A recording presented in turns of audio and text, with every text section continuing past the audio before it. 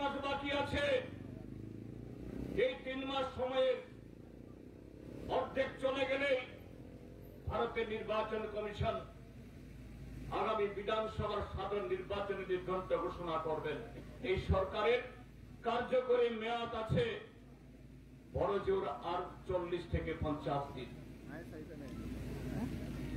কিন্তু ত্রিপুরা রাজ্যের মধ্যে এই সরকারের তাদের যে প্রতিশ্রুতি পূরণ করা, এ রাজ্যকে হীরায় মরিয়ে দেওয়ার ডাবল ইঞ্জিনের সরকার, বামপন্থী ফ্রন্ট সরকার 25 বছর যা করেছে, সব দিক থেকে দ্বিগুণ চারগুণ করার তাদের যে প্রতিশ্রুতি, এবং যে প্রতিশ্রুতি স্বয়ং তাদের দলের সর্বোচ্চ নেতা ভারতবর্ষের প্রধানমন্ত্রী নরেন্দ্র মোদী এই ত্রিপুরাজ্যের মানুষের সামনে এসে রেখেছিলেন, আজকে এগুলি রূপায়ণের তাদের কোন চিহ্ন সেখানে নেই। তাদের ছাত্র যুবকরা স্বাভাবিকভাবে জনগণের সেই দাবি, এ রাজ্যের মানুষের যে আকাঙ্ক্ষা, তার যে ক্ষোভ বিক্ষোভ, এটা জানানোর জন্য গণতান্ত্রিক ভাবে এদেশের নাগরিকদের যে অধিকার, সে অধিকারের পথে এই রামরাইবাড়ি বাজারে আরো কয়েকবার কর্মসূচি সংগঠিত করার চেষ্টা করা হয়েছিল।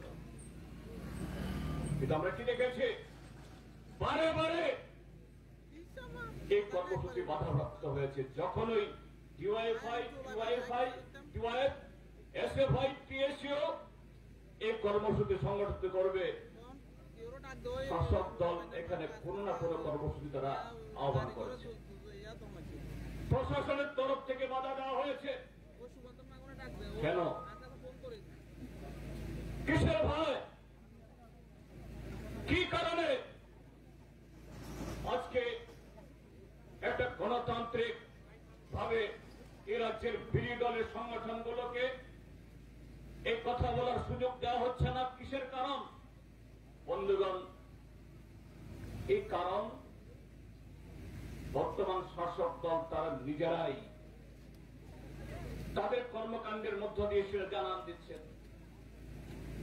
আজকে রামরাইবাড়ি বাজারের সাপ্তাহিক বাজার, কৃষি প্রধান এলাকা, আপনারা আপনাদের ক্ষেত থেকে, জুম থেকে এই সাপ্তাহিক বাজারে কেউ সবজি আনেন, কেউ অন্য পণ্য নিয়ে আসেন, ক্রেতারা আসেন, তারা বাছাই করে এরা জিনিসপত্র কিনেন। বলুন তো, আপনি যিনি এখানে কোন তরি তরকারি কেনেন, বাড়ি থেকে আপনাদেরকে লিখে আনতে হয়, পোস্টাল লিখে, এই তরকারি, এই পণ্য, এটা খাঁটি, এখানে ভেজাল নাই, বা যে কোনো জিনিসের ক্ষেত্রে আপনি যদি সেরকম চাষী হন, সেরকম সৎ বিক্রেতা হন, আপনি বাজারে যে জিনিসটা নিয়ে আসেন সেখানে পোস্টার লাগাতে হয় না, মাইক বাজাতে হয় না, সরকারি পয়সা খরচ করে তার জন্য 24 ঘন্টা গ্যাং গ্যাং করে বাজাতে হয় না। ত্রিপুরা রাজ্যের এই বিজেপি আইপিএফটি সরকার গত 57 মাস ত্রিপুরা রাজ্যের মানুষের সাথে যে প্রতারণা করেছে, ঠকিয়েছে, শুধু যারা বিরোধী দল তারা না, এই যারা শাসক দল, যাদের পরিশ্রমে, যাদের সাহায্যে তাদের সরকার এসেছে, আর গত 57 মাস যাদেরকে পুঁজি করে, হাতিয়ার করে, যাদের হাতে মদ মাংস, যাদের মুখে কিছু উচ্ছিষ্ট তুলে দিয়ে সারা ত্রিপুরা রাজ্যের আইন শৃঙ্খলাকে বিঘ্ন ঘটিয়েছে, অশান্তি তৈরি করেছে, অগণতান্ত্রিক পরিবেশ তৈরি করেছে, তারা বুঝতে পারছে এই রাজ্যের মানুষ তাদেরকে ধরে ফেলেছেন। কাজেই মানুষকে আরো এক প্রশ্ন বোকা বানাতে হবে, ঠকাতে হবে।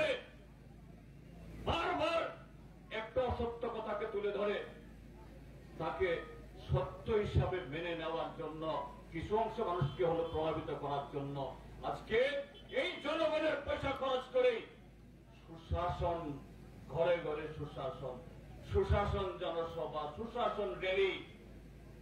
আসলে কি সুশাসন? আসলে কি সুশাসন?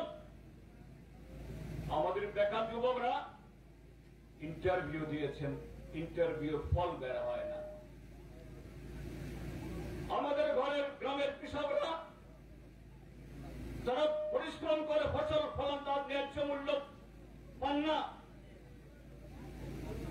এ রাজ্যের গ্রাম পাহাড়ের মানুষ যাদেরকে বলা হয়েছিল আরো উন্নতি হবে, সে গ্রামের রাস্তা ঘাট, পানীয় জল, বিদ্যুৎ, শেষ সব মুখ থুবড়ে পড়ে আছে।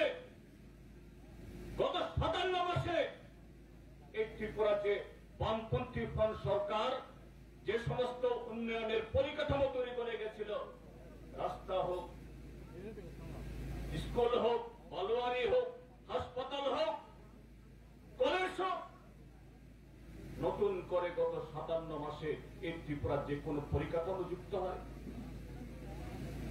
যা বামপন্থী ফ্রন্ট সরকার করে গেছে অথবা শুরু করে গেছে, সেগুলো শেষ হয়েছে, তার পিতা কাটছেন তারা। আর সেখানে দাঁড়িয়ে বামফ্রন্ট সরকার সম্পর্কে, বিগত সরকার সম্পর্কে উৎসাহ রটাচ্ছে।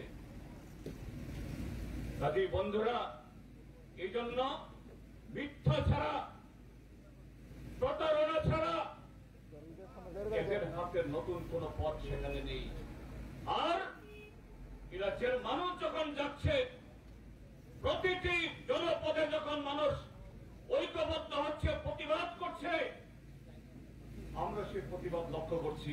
শুধু লাল ঝান্ডা, সবুজ ঝান্ডা বা অন্য ঝান্ডা নিয়ে না, আমরা লক্ষ্য করছি ত্রিপুরার মানুষ কেউ ইনকলাব জিন্দাবাদ, কেউ বন্দে মাতরম, নানা স্লোগান দিয়ে আজকে রাস্তায় নামছে। ত্রিপুরাজ্যের বিজেপি আইপিএফটি জোট, এই অপশাসন, দুঃশাসন, এটাকে হটাতে হবে। কিন্তু এই সংখ্যাটা শুধু তাদের মধ্যে সীমাবদ্ধ না। আজকে ত্রিপুরাজ্যে এমন দিন যায় না ত্রিপুরাজ্যের বিভিন্ন প্রান্তে কেউ জলের জন্য, কেউ রাস্তার জন্য, কেউ হাসপাতালের ডাক্তার, ওষুধপত্রের জন্য, এমনকি শিশুরা তারা রাস্তার উপর করে, রাস্তায় বসে আমাদের শিক্ষক চাই, শিক্ষা সরঞ্জাম চাই, ক্লাসরুম চাই। তবে ত্রিপুরাজ্যের মধ্যে এই সরকার ছাত্র, যুবক, কৃষক, শ্রমিক, পাহাড়ের মানুষ, সমতলের মানুষ, শহরের মানুষ, সমস্ত অংশের মানুষের সমূহ ক্ষতি করেছে। এই ক্ষতির বহর এখানে সীমাবদ্ধ না। বিগত বিধানসভা নির্বাচনে আরো যারা বড় ঠকেছেন তারা হলো শিক্ষক, কর্মচারী বা আমাদের পুলিশ, টিএসআর, আমাদের ভাই বোনেরা। কি বলা হয়েছিল যে মোদী সরকার বা দিল্লি থেকে ত্রিপুরাদের বামপন্থী ফ্রন্ট সরকারকে নাকি কর্মচারীদের দিয়ে দেওয়ার জন্য কেন্দ্রীয় হারে 7ম বেতন কমিশনের মোতাবেক এদের বেতন দেওয়ার জন্য, এবং ভুল হিসাব করে গত বিধানসভা নির্বাচনের আগে এদের আইটি সেলের মধ্যে প্রচার করা হয়েছিল যদি তথাকথিত সে 7ম বেতন কমিশন দেওয়া হয় তাহলে সেদিন ত্রিপুরার যে শিক্ষক কর্মচারীরা যে বেতন পেতেন তার কমসে কম দ্বিগুণ, এমনকি তার 2.5 গুণ তার বেশি বেতন পাবেন। আর এই বিজেপি আইপিএফটি জোট সরকার এরা যদি বসতে পারে ক্ষমতায়, প্রথম মন্ত্রিসভায় 7ম বেতন কমিশন আরো 4 বছর আগে থেকে এরিয়ার একজন কর্মচারীকে 10 থেকে 20 লক্ষ টাকা অতিরিক্ত পাইয়ে দেবেন। আর ত্রিপুরাজ্যের মধ্যে কি রাজ্য সরকারের বা কেন্দ্রীয় সরকারের বিভিন্ন স্কিমের অধীনে কাজ করেন। ওই জায়গা প্রজেক্ট, ইন্দো জার্মান প্রজেক্ট, রেগা, জাতীয় স্বাস্থ্য মিশন, তার সাথে contingency, DRW, part time, BJP IPF যে জোট সরকারের তাদের আদত্তে নাকি ত্রিপুরা যে এরকম চুক্তিবদ্ধ বা ডিআরডব্লিউ নামে কোন শব্দ থাকবে না। সমস্ত কর্মচারী, সমস্ত এরকম যারা নিয়োগ হয়েছে এরা রেগুলার হবেন, নিয়মিত বেতন পাবেন, পেনশন পাবেন।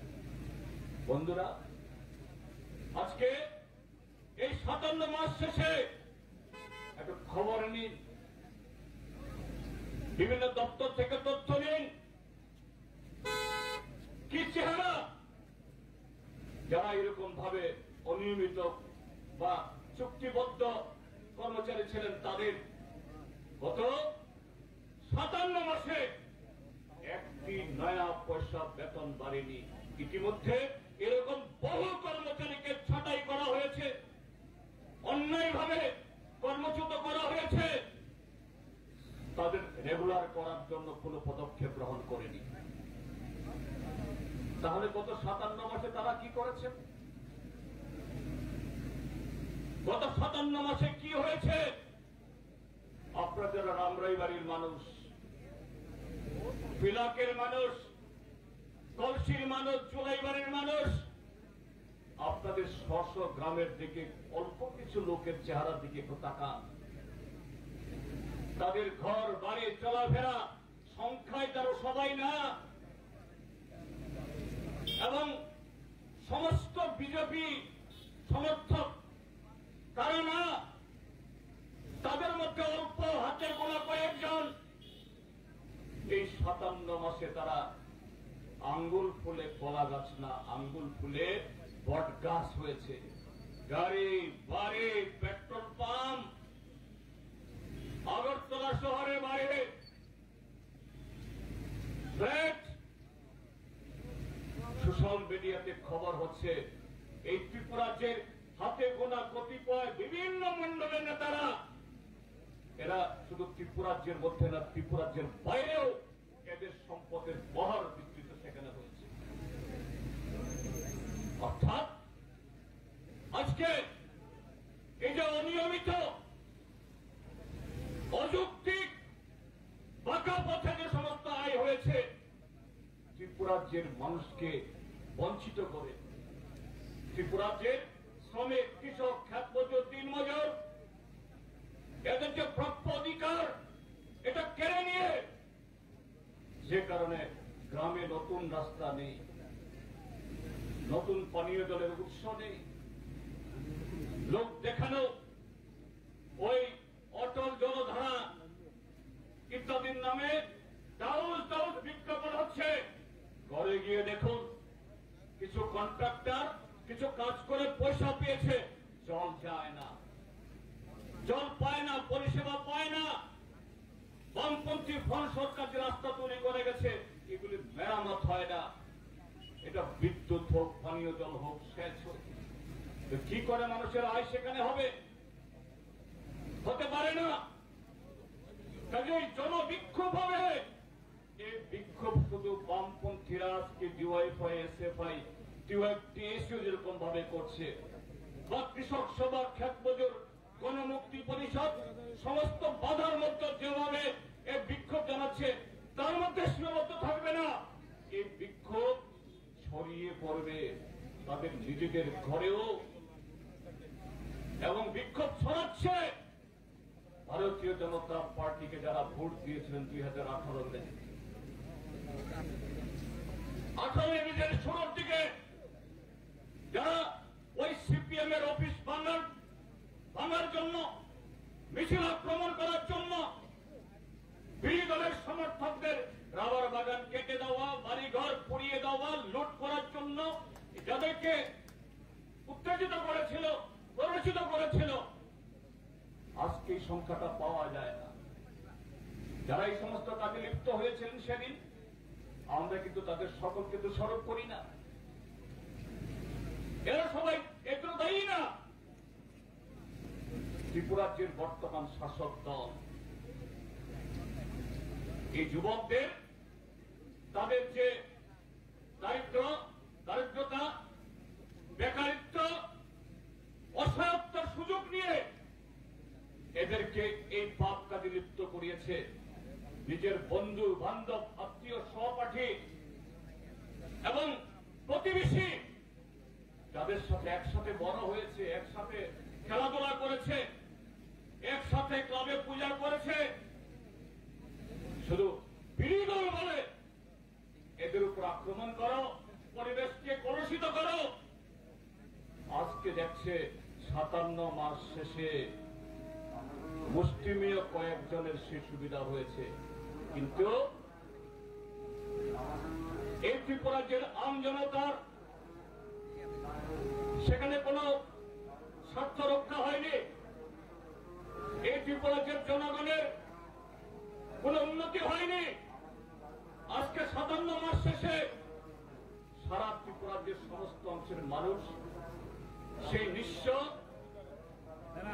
সে রিক্ত। যদি বন্ধুরা এর বিরুদ্ধে এই ত্রিপুরাজ্যের মানুষকে দাঁড়াতে হবে, প্রতিবাদে প্রখর হতে হবে এবং আর কটা দিন বাদে ত্রিপুরাজ্যের বিধানসভা নির্বাচন। ত্রিপুরাজ্যের মুখ্য কার্যনির্বাহী সদস্য এই অফিসার ইতিমধ্যে ঘোষণা করে দিয়েছেন আগামী ফেব্রুয়ারি মাসের মাঝামাঝিতে সেখানে ভোট হবে। বন্ধুরা, শাসক দল টের পাচ্ছে এদের দিন কমে আসছে, তাকেই সর্বত্র এই ত্রিপুরাজ্যের যারা বঞ্চিত অংশের মানুষ, অবহেলিত অংশের মানুষ, যারা প্রতারিত হয়েছেন, এদের দাঁড়াতে হবে। আমরা একসাথে যদি সেরকম ভাবে দাঁড়াতে পারি, এই ত্রিপুরাজ্যের মধ্যে এদের পতন অনিবার্য। এদেরকে বাঁচানোর সেই ক্ষমতা কেউ নেই এবং ত্রিপুরাজ্যের বিভিন্ন জায়গাতে এদের অন্যায় এবং এই গা জোয়ারি কাজের বিরুদ্ধে আজকে সেই প্রতিরোধ সেখানে হচ্ছে এবং সেই প্রতিরোধ এখানেও যদি আমাদের অধিকারের উপরে সেরকম ভাবে যদি হস্তক্ষেপ হয়, গণতান্ত্রিক ভাবে আগামী দিন সেই প্রতিরোধ আন্দোলনকে আরো এগিয়ে নিয়ে গিয়ে গণতন্ত্রের পতাকাকে এই রাজ্যে সত্যিকারের সুশাসন নিয়ে এসে যারা আজকে দুঃশাসন চালাচ্ছে এদেরকে হটানোর জন্য শপথ গ্রহণ করতে হবে। আমি বন্ধুগণ আমার বক্তব্য দীর্ঘায়িত করছি না, এদের কাজ তারা এটা করবেই। ভারতীয় জনতা পার্টি ত্রিপুরাজ্যের মধ্যে তো ভালো কিছু শেখায়নি, ভালো কিছু শিখবেও না ওরা। কাজে তাদের এই প্ররোচনার এখানে আপনার জড়ানোর কোনো কাজ নেই। আমাদের কর্মসূচি আজকে সফলভাবে আমরা করেছি এবং এই ধামরাইবাড়ির মানুষ এরা দেখেছে 57 মাসের মধ্যে আজকে প্রথম একটা কর্মসূচি আমরা করলাম, এটাই সহ্য হচ্ছে না। কেন সহ্য হবে? কেন্দ্রের সবার প্রিয় মাননীয় বিধায়ক শ্রী বীরেন্দ্র কিশোর দেববর্মা মহোদয়, আর আজকের এই যে এখানের যে সভার সমাবেশ, এই সমাবেশের সভাপতিত্ব করছেন সভাধিপতি সিপাহী জেলা পরিষদের শ্রীমতী সুপ্রিয়া দাস মহোদয়া, ত্রিপুরা সরকারের এগ্রিকালচার ডিপার্টমেন্টের মাননীয় সেক্রেটারি শ্রী অপুর রায় মহোদয়, আর ডিএম এন্ড কালেক্টর সিপাহী জেলা ডিস্ট্রিক্টের শ্রীমতী বিশ্বশ্রী ভি এবং আমাদের director of horticulture and soil conservation government of Tripura Shri Phanibhushan Jamatia, তাছাড়া উপস্থিত আছেন চেয়ারপারসন বিশালগড় পঞ্চায়েত সমিতির শ্রীমতী চন্দা দেববর্মা মহোদয়া এবং আমাদের সবার পরিচিত এই অঞ্চলের অভাব ওনার বিচরণ, আমাদের বিশিষ্ট সমাজ সেবক শ্রী গৌরাঙ্গ ভৌমিক মহোদয়, তাছাড়া এখানে যারা এই গোলাঘাটি অঞ্চলের সমস্ত যারা সুধী নাগরিক বৃন্দরা উপস্থিত আছেন, মা বোনেরা উপস্থিত আছেন, বেনিফিশিয়ারিরা যারা এখানে উপস্থিত আছেন, যেহেতু এটা কৃষকদের সাথে জড়িত আজকের এই যে উদ্ঘাটন, সমস্ত কৃষক ভাই বোনেরা এবং আমার মিডিয়া বন্ধুরা সবাইকে আমি হার্দিক অভিনন্দন ও শুভেচ্ছা জানাচ্ছি। সর্বপ্রথম এই গোলাঘাটিতে আমি 2016-17তেও এসেছি, তখন যেহেতু ছিল নির্বাচনী প্রচারে আমি এখানে এসেছিলাম। এরপরও কয়েকবার আমি এখানে এসেছি, নতুন ভাবে আমি এখানে আসিনি, কিন্তু মুখ্যমন্ত্রী হয়ে প্রথমবার আপনাদের সামনে এসেছি এবং আমার অত্যন্ত ভালো লাগছে যে ত্রিপুরা সরকারের যে বিভিন্ন যেসব কর্মসূচি, সেই কর্মসূচির একটা অঙ্গ হচ্ছে আজকের এই পোস্ট হারভেস্ট ম্যানেজমেন্ট সেন্টার এবং কালেকশন সেন্টার রুরাল এরিয়া। আমি আজকে সকাল থেকেই এই সিপাহীজলাতে আছি। প্রথমে আমার কমলা সাগরে আমি একটা মার্কেট স্টলের উদ্বোধন করি।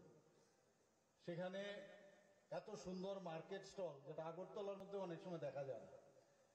আমি প্রথমে গিয়ে ওখানে জিজ্ঞেস করি যে মার্কেট স্টল যে বিতরণ হবে তার মধ্যে আমাদের যে সরকারের নীতি 50% মহিলাদের অগ্রাধিকার দিতে হবে, সেটা হচ্ছে কিনা আমি মাননীয় ডিস্ট্রিক্ট ম্যাজিস্ট্রেটকে আমি জিজ্ঞেস করলাম, বলে হ্যাঁ সেইভাবে আমরা হচ্ছে। এবং আমরা যে মহিলা সশক্তিকরণের কথা বলি সেটা কিন্তু আজকে এটা প্রমাণ হয়েছে, কারণ বেশিরভাগ যে কোনো জায়গায় আমরা যাই, সব জায়গায় আমরা দেখি পুরুষদের তুলনায় মহিলারা অধিক সংখ্যায় সব সমাবেশে থাকে। তো এর জন্য আমি ওনাদেরকে ধন্যবাদ দেব। তাছাড়া ওখান থেকে আজকে অনেকগুলো আমরা অটো ডিস্ট্রিবিউশন করেছি এবং কিছু অটো পারমিটও আমরা সেখানে ডিস্ট্রিবিউশন করেছি। তারপরে গেলাম পিএসসি ওয়েলনেস সেন্টারে, একটা মধুপুরে এত সুন্দর একটা হসপিটাল। আমি নিজেও হসপিটালে, গভর্নমেন্টের হসপিটালে আমি চাকরি করেছি, কিন্তু হসপিটাল বলতে আমাদের কাছে আগে যেরকম মনে হতো যে হসপিটালে একটা ভাঙা চেয়ার থাকবে, একটা ভাঙা টেবিল থাকবে, তার উপরে সে ব্যান্ডেজের একটা কেটে তার টেবিলের উপর টেবিল ক্লথ থাকবে, পর্দার কেটে টেবিল ক্লথ, এরকম এই চিত্র থাকতো। কিন্তু আজকে গেলাম মধুপুরে এবং অন্য জায়গায়, আমি সারা ত্রিপুরাতে এখন আমার যেতে হয় এবং উদ্বোধনে মনে হচ্ছে যেন কর্পোরেট স্টাইলের হসপিটাল হয়ে গেছে। তো ত্রিপুরা সরকারের যে কৃষি এবং স্বাস্থ্য, এগুলো আমাদের প্রায়োরিটি বেসিসে, শিক্ষা, তার মধ্যে আমরা সব দিকেই যে সেটা মেনটেন হচ্ছে, আমাদের আধিকারিকরাও যেভাবে বলা হচ্ছে সেভাবে কাজ করছেন, সেটার উদ্বোধন হলো। তারপর একটা নতুন school Konaban higher secondary school, সেটারও উদ্বোধন হলো। তারপর আজকে আপনাদের এখানে এই সেন্টার উদ্বোধন। 3-4 দিন আগে আমি এখানে এসেছিলাম। এই জেলার কথাই আমি বলছি, সিএমও অফিসের নতুন বিল্ডিং বিশ্রামগঞ্জে উদ্বোধন করলাম। তারপরে 1000 মেট্রিক টনের সেই জেলা, আপনাদের এই জেলার মধ্যে 1000 মেট্রিক টন, কোথাও 100 মেট্রিক টন একসাথে, সেখানেও কৃষি সাথে যারা জড়িত তাদের যাতে রাইস গোডাউন সেখানে ঠিকভাবে বীজ এবং রাইস রাখতে পারে, সেই দিশায় কৃষি দপ্তরের উদ্যোগে সেখানেও সেটার উদ্বোধন করলাম। তো সেখানে আরেকটা নতুন বিল্ডিং এরও সেখানেরও উদ্বোধন, ফাউন্ডেশন লে করেছে ওখানে। তারপর সোনামুড়াতে এসডিএম অফিস, একটা নতুন সুদৃশ্য বিল্ডিং, সেটারও উদ্বোধন করলাম। এই কয়েকদিনের মধ্যেই দেখুন সিপাহীজলার এতগুলো উদ্বোধন হলো, ফাউন্ডেশন লে হলো, ডিস্ট্রিবিউশন হলো। তো এরকম সারা ত্রিপুরাতে যে 8টা ডিস্ট্রিক্ট আছে আমাদের, সব ডিস্ট্রিক্টেই, মানে এটা একটা টিপ অফ দ্য আইসবার্গ আমি বললাম। আরো অনেক আছে যেগুলো সম্ভব হয়নি। এখন আমার সাথে সবচেয়ে বড় আমার যে শত্রু সেটা হচ্ছে সময়। আমি সবসময় বলি আমার সময় হচ্ছে এখন শত্রু। সময়ের সাথে পাল্লা দিয়ে আমি পারছি না। এত জায়গায় আমাদের এই সরকার মানে উন্নয়নের সরকার, প্রধানমন্ত্রী নরেন্দ্র মোদীজির যে সরকার, এটা উন্নয়নের যে সরকার, এবং যেভাবে ধারাবাহিকতার সাথে যেভাবে উন্নয়ন করছে, সত্যিই আজকে মানুষ সেইভাবে তাকে দেখছে এবং সেইভাবে মানুষ চিন্তা করছে। আমি কৃষি দপ্তরকে ধন্যবাদ দেব, বিশেষ করে আমাদের মাননীয় কৃষিমন্ত্রীকে আমি অবশ্যই ধন্যবাদ দেব। যেভাবে উনি, আমি আগে অন্তত ওকে দেখিনি, এর আগের গভর্নমেন্টের সময়ে কোনো কৃষিমন্ত্রী গিয়ে চাষ করছে বা আমাদের গাছ রোপণ করছে আমি দেখিনি। তো বিভিন্ন জায়গায় ওনাকে দেখছি, সেই সব জায়গায় যাচ্ছে, ওনাকে দেখে আমাদের এমএলএ সাহেবরাও সব জায়গায় যাচ্ছে, বীজ রোপণ করছে, মানে মাটিতে নেমে সেখানে কৃষিক্ষেত্রের যে জমি আছে সেখানে গিয়ে কাজ করছে। অর্থাৎ আমাদের যে সরকার এবং আমাদের যারা জনপ্রতিনিধি মানুষের সাথে, মাটির সাথে যুক্ত থাকতে চায়, তার একটা উদাহরণ আমি দিলাম। এখানে জ্ঞানার্জন কেন্দ্র আমি দেখেছি কৃষি দপ্তর থেকে করেছে, যে কৃষি করলেই চলবে না। আমি এলোমেলো ভাবে কাজ করলাম আর ভাবলাম কৃষি হয়ে গেল, সেটা কিন্তু সুবিধে নেই। এখন এক একটা যে জ্ঞানার্জন কেন্দ্র আমি দেখেছি, কয়েকটা আমি ওপেনও করেছি, সেখানে 30টা সিটের মাধ্যমে 30 জন বসতে পারবে। বিভিন্ন বীজের সেখানে ব্যবস্থাপনা, এক একটা বীজের কিরকম বীজ, কিভাবে চাষবাদ হবে, এবং সেখানে ক্লাসরুমের মতো একদম পিপিটি মডেলের সমস্ত দেখাচ্ছে, সব ওখানে পিপিটি করে ক্লাস হয়, যে কিভাবে চাষ করলে তার উৎপাদন, তার গুণগত মান কিভাবে পাবে, সেভাবে ক্লাস করানো হচ্ছে। আর এখন আমরা যে বললো প্রায় 19টা জায়গায়, 17টা জায়গার মধ্যে এই ধরনের সেন্টার সারা ত্রিপুরাতে করবে। কৃষি কেন্দ্র, কৃষি বান্ধব এবং কৃষি বন্ধু যে কেন্দ্র, সেগুলো হচ্ছে। আর এগুলো তো আপনাদের সবাই শুনছেনই, যে আমাদের কৃষকদের জন্য প্রধানমন্ত্রী নরেন্দ্র মোদীজি যে কিষাণ সম্মান নিধি থেকে শুরু করে, আমাদের সয়েল হেলথ কার্ড থেকে শুরু করে সব কিছু আমাদের গভর্নমেন্টের তরফ থেকে আমাদের ব্যবস্থাপনা আছে আপনাদের কৃষকদের কল্যাণে। কারণ কৃষকরা হচ্ছে 70 থেকে 75% আমাদের কৃষি প্রধান দেশ। ত্রিপুরাও এর থেকে আলাদা কিছু নয়। তো এখানে আমাদের যে মাননীয় বিধায়ক উনি বলেছেন, এখানে যে বীরেন্দ্রবাবু বলেছেন যে এই জায়গার উর্বর জায়গা, আপনাদের গোলাঘাটি কিন্তু প্রচন্ড উর্বর জায়গা, এখানে যে পরিমাণ কৃষি উৎপাদিত ফসল হয়, যে রাখার সংস্থান নেই, যে কারণে আজকে এখানে বিক্রি করার পরে যদি বাড়িতে নিয়ে যেতে হয় তো আনা জানা এগুলোর অনেক পয়সা খরচ হয়। এখানে এত সুন্দর, আমি এটা দেখলাম, একটা কোল্ড স্টোরেজের মতো করেছে এবং কৃষকদের কল্যাণের স্বার্থে সেটা করছে। এবং সবকটাই কিন্তু প্রধানমন্ত্রী নরেন্দ্র মোদীজির চিন্তা ভাবনার আমরা এইভাবে চলছি। আমাদের সরকার এখন অব্দি যা যা কাজ করেছে সেইভাবে তার যে বেনিফিশিয়ারি স্কিমগুলো, সেইগুলো সব জায়গায় আমাদের অনেক জনসাধারণের অজ্ঞানতার কারণে সেগুলো 100% যে আমরা স্যাচুরেশন পয়েন্ট, সেটা সম্ভব হচ্ছে না। তো আমরা যে কারণে প্রতি ঘরে সুশাসন আমরা অভিযান শুরু করেছি। 17ই সেপ্টেম্বর উনার, আমাদের প্রধানমন্ত্রী নরেন্দ্র মোদীজির জন্মদিন, সেই দিন থেকে আমরা এই শুভ উদ্বোধন আমরা করি। এখানে জন্মদিন উপলক্ষে অনেকে কেক কাটেন, কিন্তু আমাদের সরকার এবং প্রধানমন্ত্রীজি বলছে আমার জন্মদিন কেক কেটে সেটাকে সেলিব্রেট করার প্রয়োজন নেই, মানুষের স্বার্থে কাজ করতে হবে। তো আমরা 3 মাসের সে অভিযান নিয়েছিলাম, যে কেন্দ্রের যে সরকার এবং ত্রিপুরার যে সরকার যেসব বেনিফিশিয়ারি স্কিমগুলো মানুষের কাছে যারা জানেন না বা যেতে পারেননি, তাদের ঘরের মধ্যে গিয়ে আমরা যাতে পৌঁছাতে পারি, তার জন্য এই অভিযান।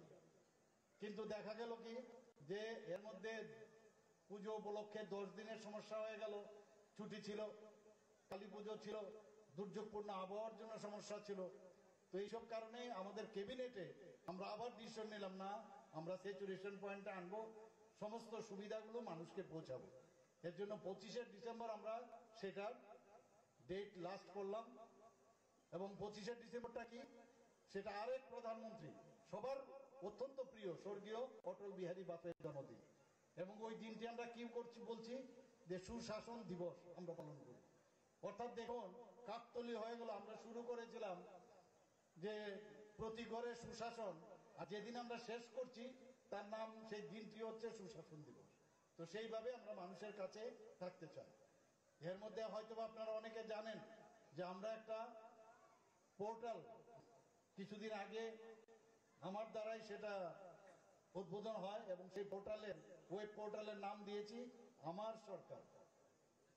আমার সরকারের অর্থটা কি?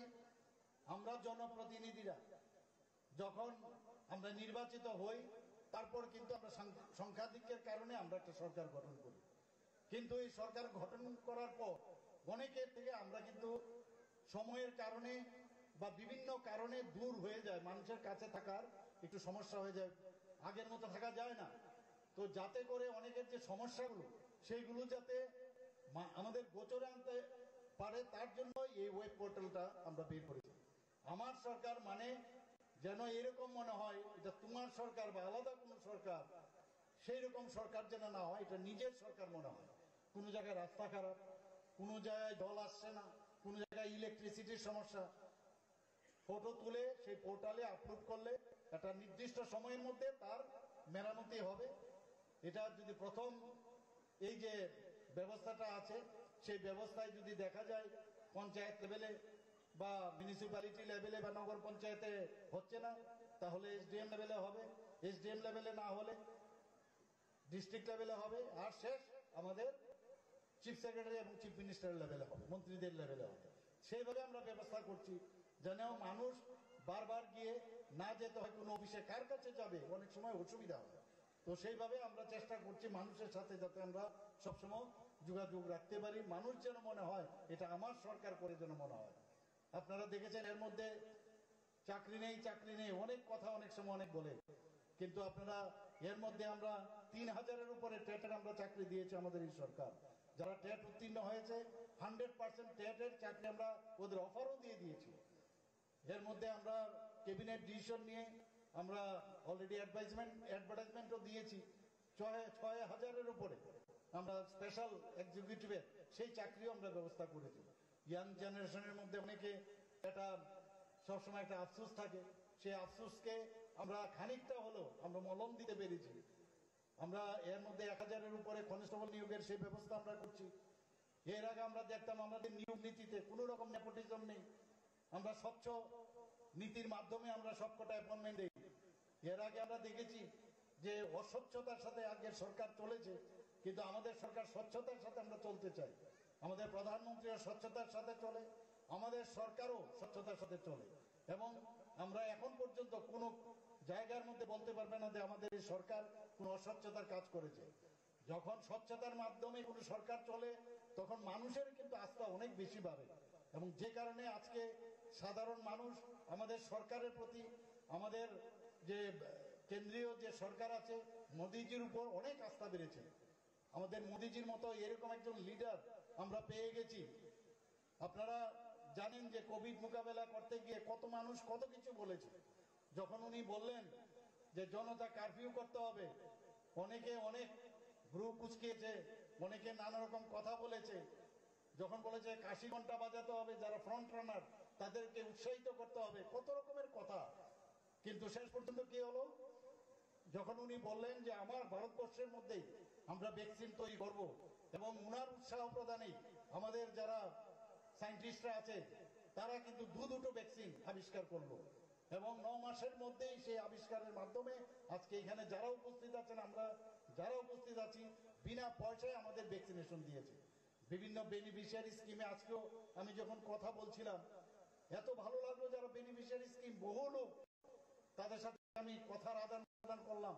ওনারা কি বলছেন, আমার বোনেরা, কয়েকজন বোন মেয়ের সমান, ওরা বলছে কি আমরা অলরেডি শূকর পালন করছি, কেউ মুরগি পালন করছে, হাঁস পালন করছে, কেউ মৎস্য চাষে তারা ব্যস্ত আছে, এবং সেগুলো আমাদের TRLM-ই হোক এবং আমাদের ত্রিপুরা সরকারের অনুদানই হোক, ব্যাংকের মাধ্যমেই হোক, সব জায়গায় আত্মনির্ভর ত্রিপুরার যে কথা আমরা বলছি, সেইভাবে সারা ত্রিপুরাতে মানুষ আত্মনির্ভর হচ্ছে। চাকরি দিয়ে সমস্যা সমাধান করা যাবে না, অসম্ভব, কোনো দিন সেটা সম্ভব হবে না। এর আগের যে সরকার ছিল আমরা সবাই জানি, 7 লক্ষ বেকার এখানে ওরা রেখে গেছিল। এখন ওরা বেকারদের জন্য প্রায়শ নানা রকম কথা বলেন, গম্ভীর আশ্রয় প্রায় ওরা আশু পেলেন যে এখন বেকার চারিদিকে। আর আমরা চাই, প্রধানমন্ত্রী নরেন্দ্র মোদী চান যে আমরা মানুষকে আত্মনির্ভর করার জন্য, এন্টারপ্রেনার হওয়ার জন্য আমরা চেষ্টা করি।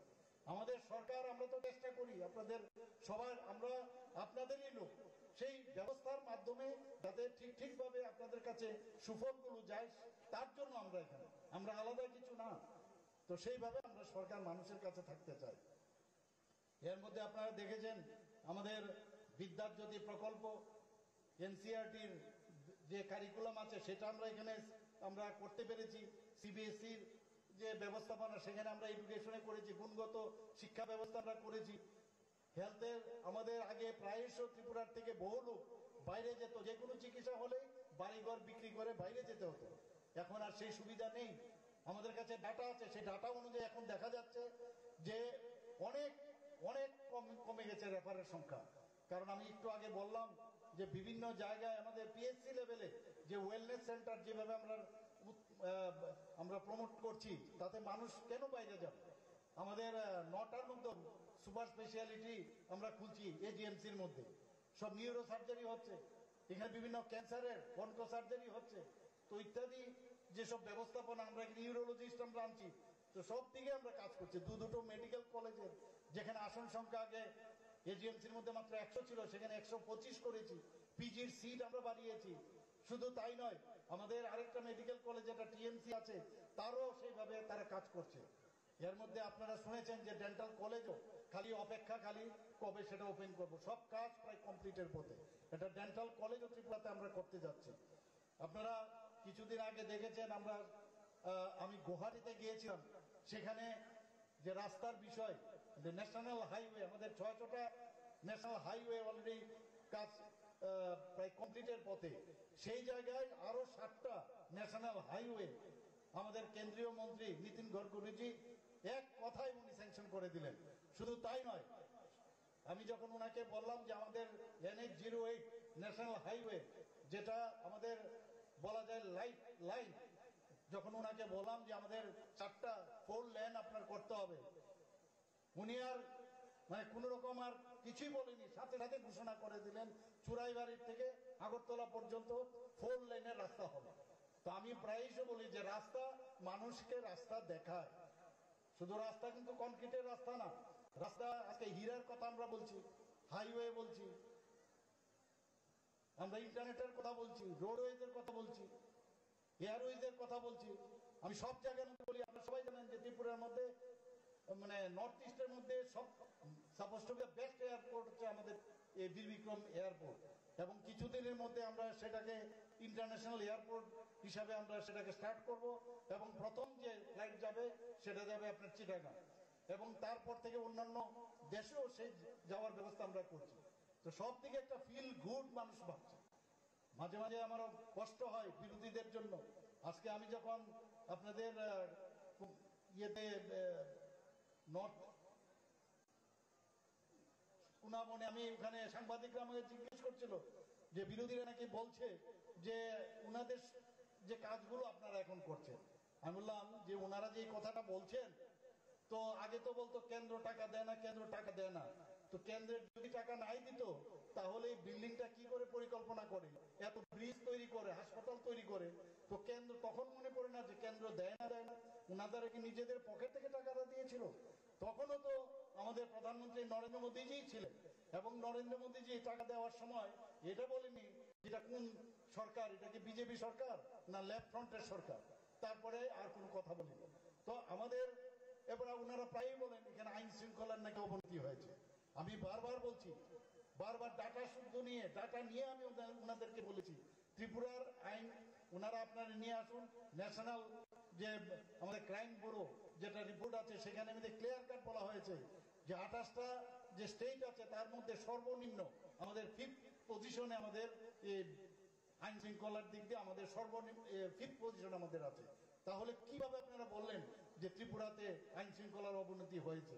আমাদের আপনারা জানেন যে মায়ানমার হয়ে, আসাম হয়ে এবং মিজোরাম হয়ে ত্রিপুরাকে একটা করিডোর বানিয়ে বাংলাদেশের সমস্ত এই নেশা সামগ্রী যায়, এবং আমাদের ত্রিপুরা থেকে যে নেশা সামগ্রী সেটা হচ্ছে গাঁজা, সেটা এই আসাম হয়ে আমাদের ওয়েস্ট বেঙ্গলে যায় এবং হিন্দি বলে উত্তরপ্রদেশে যায়।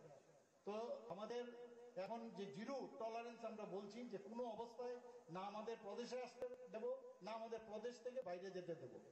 তো সেই দিশায় আমরা কাজ করছি। অলরেডি নর্থ ইস্টের মধ্যে সেকেন্ড হাইয়েস্ট আমরা সিজার এই নেশা সামগ্রী এবং ডিস্ট্রাক্টর আমরা সবচেয়ে বেশি ডিস্ট্রাকশন করছি। তো সব থেকে আমরা এসআইটি তৈরি করেছি যাতে এই বিষয়গুলো দেখে। তো আমাদের যুব ভাই বোনদেরকে আমরা দেখেছি নেশাগ্রস্ত হয়েছে ত্রিপুরাতে। তো সেই দিকে আমরা কাজ করছি যাতে এই নেশামুক্ত ত্রিপুরা আমরা করতে পারি এবং আমরা শ্রেষ্ঠ ত্রিপুরা গড়ার যে চিন্তা ভাবনা আমরা করেছি সেই দিশায় আমরা কাজ করছি। আমি আজকে আর বিশেষ কিছু বলছি না, আপনারা অনেকক্ষণ ধরে এখানে বসে আছেন, বললে শেষ হবে না ত্রিপুরার সরকারের যেসব কাজ আমরা মানুষের জন্য করছি। তো এখানে সবাই